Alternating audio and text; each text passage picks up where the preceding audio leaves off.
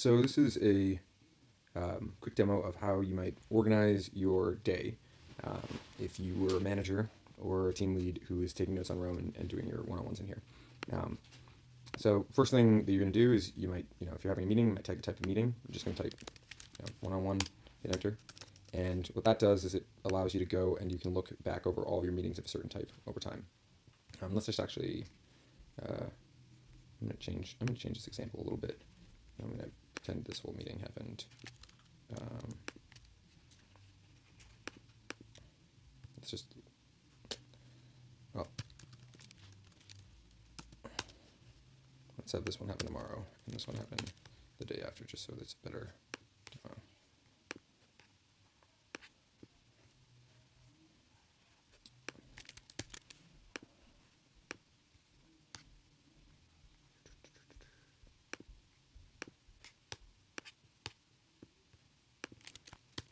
Okay, so now let's go back to daily notes. Right, notes that happen in the future actually are going to show up over here. So because we're pretending we're on March 29th, in my one-on-one with Wendy, I am just taking notes. In this case, we're talking about how to better manage the team.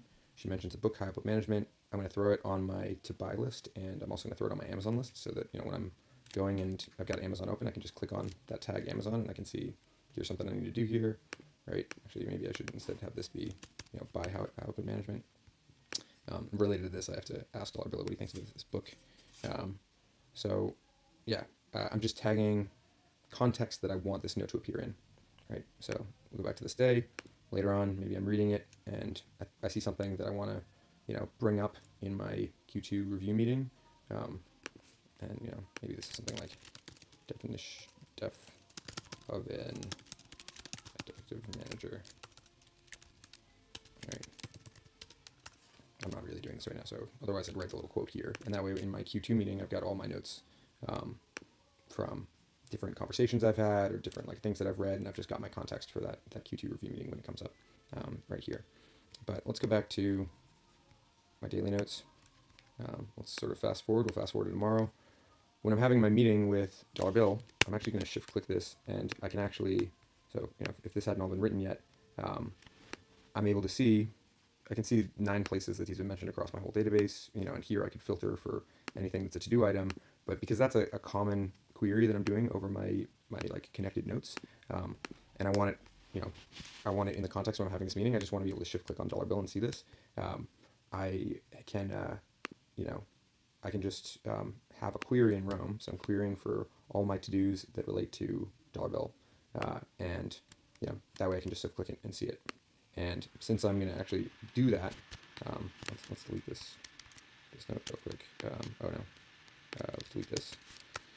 I start asking his thoughts on it, but I want to sort of mark this thing done. I want to say when I did it, so I'm just holding the Alt key on Mac, and I'm just going to drag it over. And so now there's one reference here, so I can see that it got taken care of, and then I'm just going to check that to do off here. And his thoughts are that create a ton of stuff we take for granted, and this particular way of measuring the output of a manager and their team.